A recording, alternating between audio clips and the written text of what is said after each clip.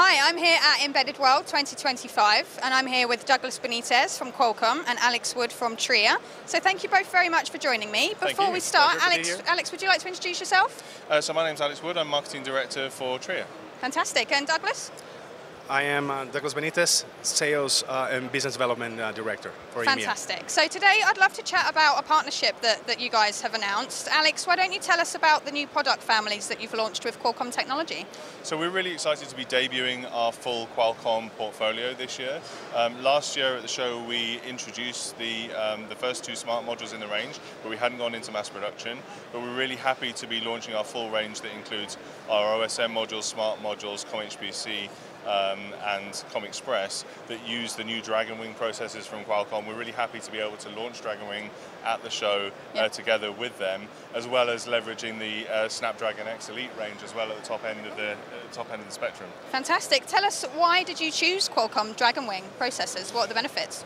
Obviously, Qualcomm's very well recognized within the industry. Everyone knows Qualcomm for the Snapdragon processors, for mobile capabilities, so there's a huge amount of interest when we start to build Qualcomm into our embedded modules. Loads of engineers have been saying, how can we get this into our products? What's the performance like?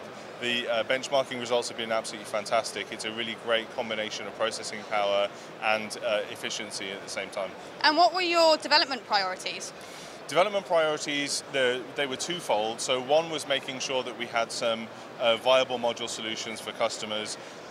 It was really important that we had support from Qualcomm when we were developing the modules and bringing it to market. The relationship with Qualcomm has been absolutely fantastic. The team has said, what do you need? We'll give you engineers, we'll make sure that you've got everything that you need in order to launch the modules. Yeah. I'm really happy with the support that we've received. So those are the two elements of the development relationship that we've had with Qualcomm. Excellent. Douglas, so I'll move on to you. How is Qualcomm collaborating with companies like Tria to enable use cases? Yeah, we are super happy actually with working with companies like Tria to enable them to adopt Qualcomm's Dragonwing portfolio. Actually, we are set to speed up and help industries for the next wave of digitalization with AI, extremely efficient energy consumption and high performance CPUs. So we are enabling companies like Tria on bringing our technology into their boards so we can go together and work with multiple type of industries and use cases for the adoption of the new technologies on Qualcomm, AI, that we are bringing across all of our products in our lineup. And what are you most excited about this news, this partnership?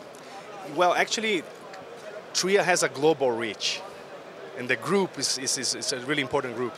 So together we can really make a difference in such a diverse type of ecosystems and different industries, different economy sectors, that we're really excited to collaborate with them.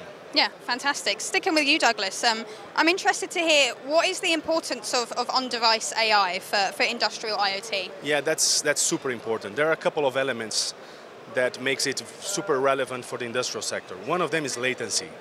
And there are multiple use cases where you need almost immediate response. So having on-device AI, so all the inference comes down to the device. This is extremely important. Second thing is privacy. So you have your data being the inference running in the device. You can make sure that your data stays in the premise because you do on-device AI or near-edge inference on our suite of edge inference as well. So having that capability is very important for all industrial sectors, especially the ones that really need almost real-time response. Yeah. And Alex, same question to you. What are your thoughts? For me, what we've been just discussing with customers at the show is efficiency. Obviously, there's massive concerns about power consumption with AI.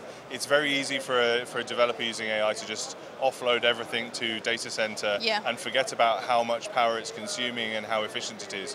When you bring those applications to the edge, you really need to focus on efficiency, balancing the power consumption and the processing power, but also focusing on the effectiveness of the application. So making sure that what you're designing is actually doing what it's supposed to do without any sort of inefficient processing that's off in the cloud. that relationship with Qualcomm has really enabled us to develop some.